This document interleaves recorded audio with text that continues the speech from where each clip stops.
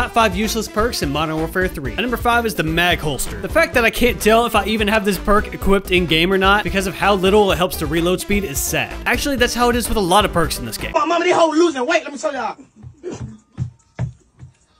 Ever since you left, bitch, you been losing weight. What the hell? You're taking a heroin? At number 4, the Stalker Boots. Stalker Boots are supposed to let you strafe faster while ADS. I say supposed to because it increases it by like 15% or some shit. So why choose this over like Dead Silence? At number 3 is the Commando Gloves. It lets you reload while sprinting. That's it. Which also sucks because you can't sprint to cancel your reload anymore after that. At number 2 is the tactical pads. Getting to slide farther and ADS while sliding is such a game changer, right? And everybody just cancels the slide anyway, so what does it matter? Shout out to Frosty, Darful, and Warcock for the super things. And if you're new and you want to get laid, hit that subscribe button. Also, I got high quality merch on BSoloe.com. And at number 1 is the LR detector. Did you guys even know this perk was in the game? It's high alert, except it only works if the enemy is using a laser, thermal sight, or optic with a rangefinder. Yeah, I don't know either.